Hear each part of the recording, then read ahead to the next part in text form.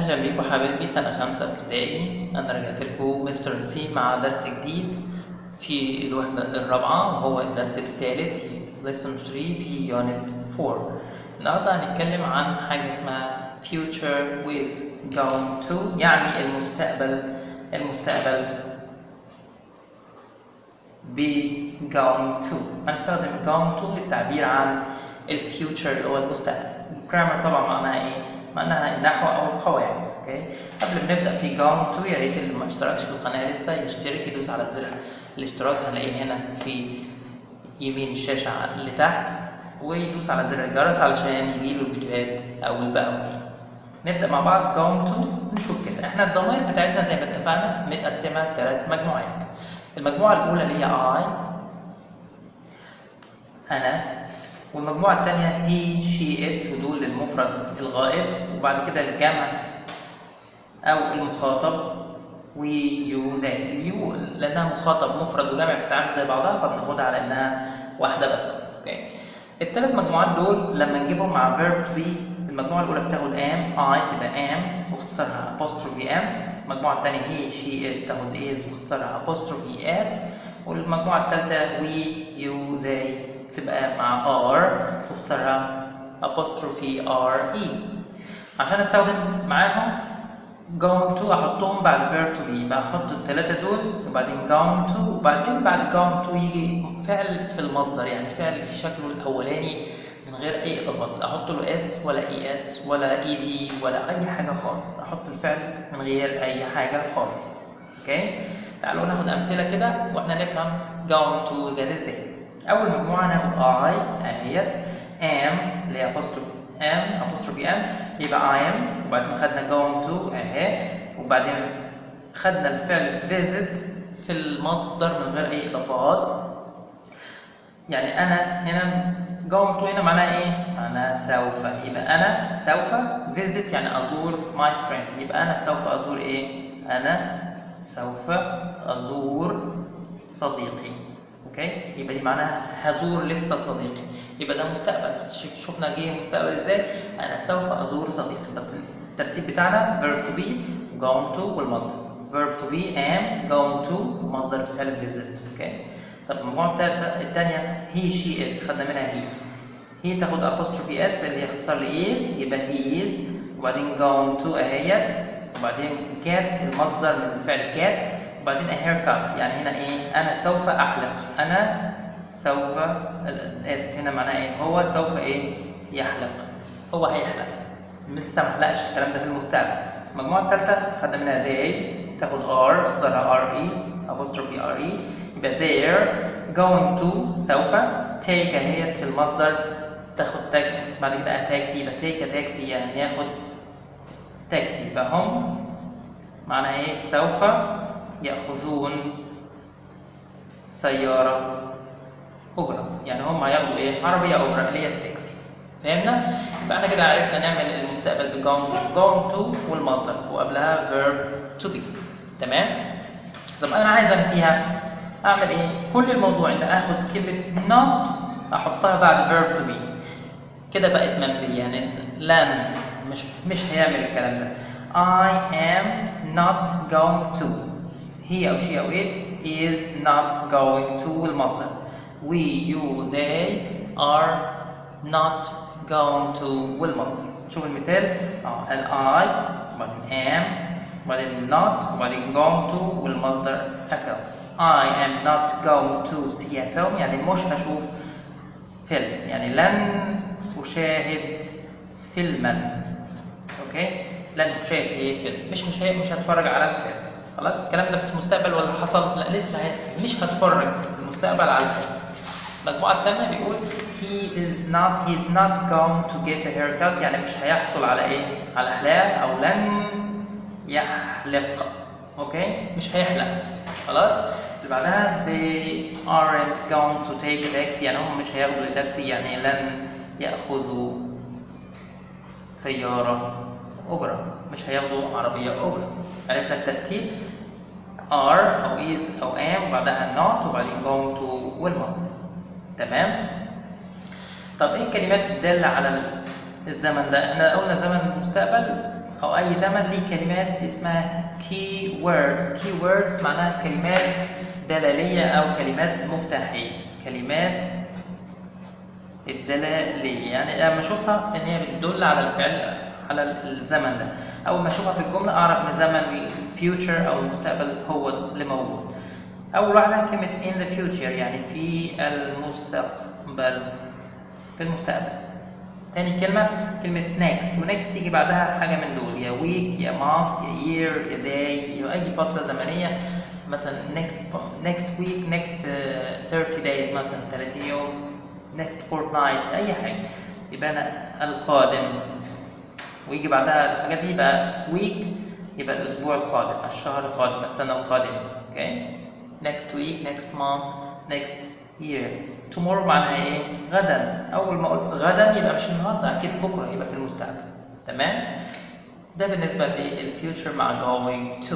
طب تعالوا كده ناخد شويه اسئله نحلهم عشان نطبق. odd one out بيقول download busy see write.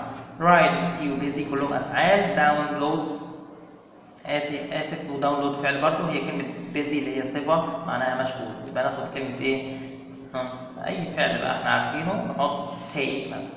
يبقى write see take download. اوكي.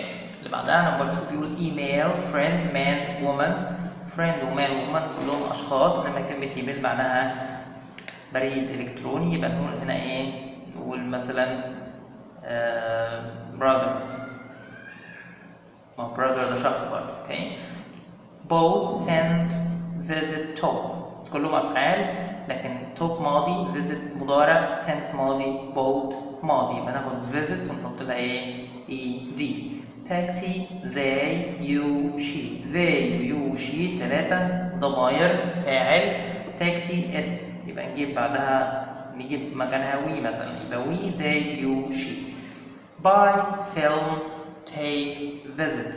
buy take visit افعال المضارع. film اس يبقى نجيب هنا ايه؟ اي اسم مثلا زي get. اي فعل زي get يبقى buy get take visit. اوكي. جميل.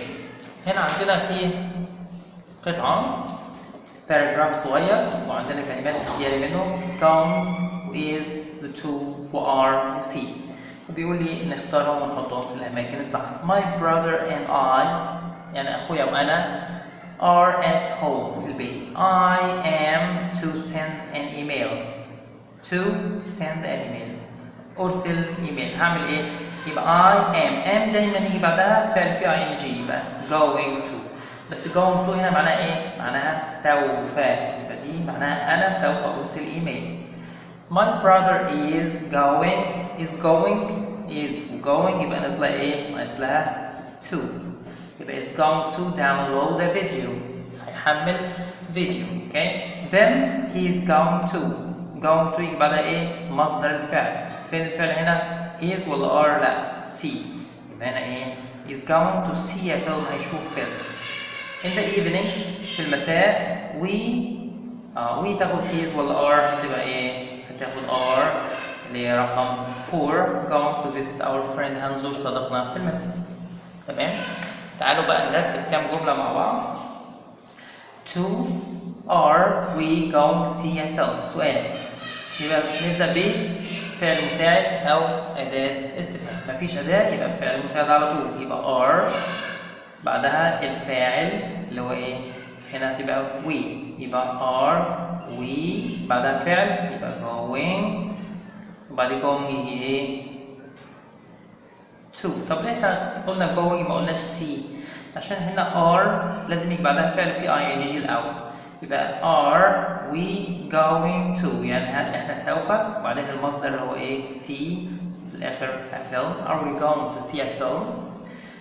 السؤال اللي بعده going to are buy you a book. يبقى نقول are بعدها الفاعل you وبعدين going to بعدين المصدر see buy وأبوك اللي هي الكتاب. هل أنت هتشتري كتاب في المستقبل؟ جملة friend I am to visit going am. أول واحدة الفاعل اللي هو I am يبقى عايز verb في ing يبقى going to بعدين to. I am going to. يجي بعدها المصدر يبقى visit هزور ايه؟ a friend. ما ينفعش friend a. اللي بعدها aren't an email they send going. الفعل فين؟ they. بعدها وعندي حاجتين going و send و aren't. انهي بقى اللي ناخدها في الاول كده؟ تمام. لو في فعل مساعد ناخده قبل الفعل الاساسي، يبقى هنا going و send و aren't ده فعل مساعد يبقى ناخده الاول. يبقى they aren't، وادام في are يبقى في فعل في ing يبقى aren't going to. يبقى they aren't going to، و to يجي بعدها مصدر الفعل اللي هو send. يبقى they aren't going to send هيرسلوا ايه؟ هيرسلوا الايميل. Get is a haircut who going to. سؤال يبدأ ب أداة استفهام. who بالذات بتختلف شوية عن بقية أدوات الاستفهام بس هنكمل يعني. who يجي بعدها فعل مساعد is، وبعدين is يجي بعدها فعل في ing going to، يبقى who is going to بعدها المصدر عشان to يبقى for a haircut. who is going to get a haircut يعني مين اللي هيحصل على ايه؟ على حلاقة أو مين اللي هيحلق. going to هدى take past is فاعل هدى بعدها is وبعدين going to بعدين المصدر يبقى هدى is going to take a bus يعني هدى هتاخد أتوبيس. تمام؟ طب تعالوا نشوف البانكتويشن بتاعنا ازاي نكتب الجملة بتاعتنا والسؤال بتاعنا صح. عندي هنا الجملة فيها حاجات غلط. Are you going to ride the bus طارق؟ دايما قلنا البداية كابيتال سواء سؤال أو جملة، يبقى ال A لازم تبقى كده، يبقى are بعدين you الضمائر ما بتتغيرش لو مش في الأول. going الأفعال ما بتتغيرش. to حروف الجر ما بتتغيرش. ride فعل ما بتتغيرش. ده أداة التعريف ما بتتغيرش. bus ما بيتغيرش اسم عادي. طارق ده اسم شخص يبقى تبقى ايه؟ T capital T A R E K. وبعدين R دي سؤال يبقى لازم في question mark في الأول في الآخر، وقبل طارق لازم نحط ايه؟ كوما. يبقى عندنا question mark T كوما و ال A هما اللي اتغيروا. فهمنا جت ازاي؟ يا رب نكون استفدنا واستمتعنا بالدرس. اشوفكم في درس جديد، بس يا ريت اللي ما كانش اشترك في القناه يدوس على زر اشتراك هنلاقيه في يمين الشاشه تحت، ويدوس على زر الجرس علشان يجيله الفيديوهات اول باول. اشوفكم في درس جديد مع مستر نسيم والانجليش. سلام.